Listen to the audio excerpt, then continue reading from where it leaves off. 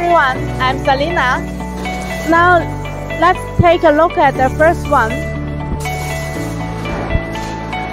This one is cutting the stainless steel pane and automatic load and discharge the material.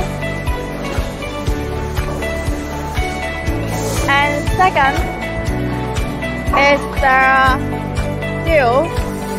Third, this rubber hand is rolling the stainless steel sheet and making the trash can shape automatically.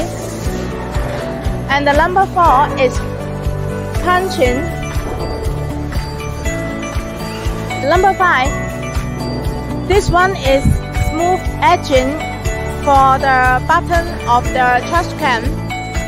And number 6, steering. And at the end of we finish the trash can, there's one people to check the quality.